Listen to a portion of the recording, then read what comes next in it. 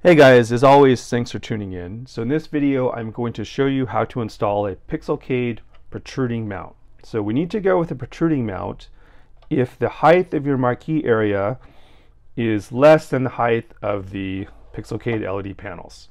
So ideally, flush mount is always best, but sometimes your marquee area is not tall enough, so we go with a protruding mount, which basically means you're just going to bolt this on to your existing marquee area. So with your Pixelcade, you'll have these 4 wood screws here. There's holes here, and you just simply bolt this on to your existing marquee space.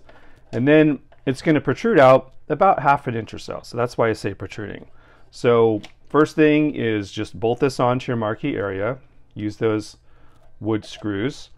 And then what you'll do once it's bolted on is you'll attach the front plex. This has the masking tape on it, so be sure to remove the masking tape on both sides. You'll go ahead and then attach that. You'll use these existing socket head screws. So I'll just do that here real quick. It'll come with this little hex key tool here, so just go ahead and use that and just screw that on there. I'm just going to do one in the interest of time here, but you'll notice that because it's protruding, there's a little bit of a gap.